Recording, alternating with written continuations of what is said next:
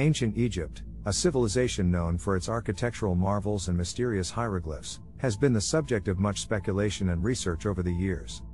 One of the most intriguing questions surrounding this ancient culture is whether they had a form of electricity. The Egyptians were skilled in many areas, such as mathematics, medicine, and construction. However, the question remains, did they have electricity? To answer this, we need to first understand what we mean by electricity in this context. Ancient Egypt was a civilization that existed from around 3100 BCE to 30 BCE. It was located in what is now modern-day Egypt and was known for its sophisticated culture and technology.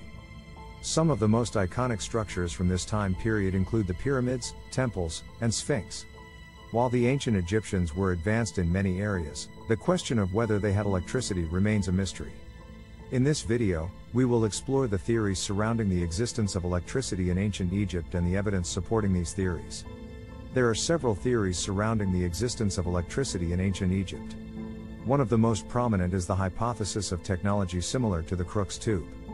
The Crookes tube is a type of cathode ray tube that was invented in the late 19th century. It was used to produce X-rays and is considered to be the first form of electronic imaging. Some researchers have theorized that the ancient Egyptians may have had a similar technology, which they used for medical purposes or even in their religious practices. Another piece of evidence that has been used to support the existence of electricity in ancient Egypt is the depiction of a bulb-like object in the temple of Hathor at Dendera.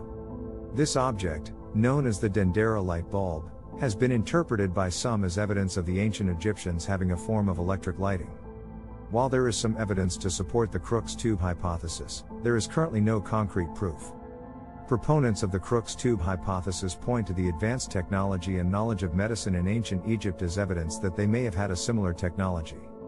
They also point to the depiction of the Dendera light bulb as evidence of electric lighting.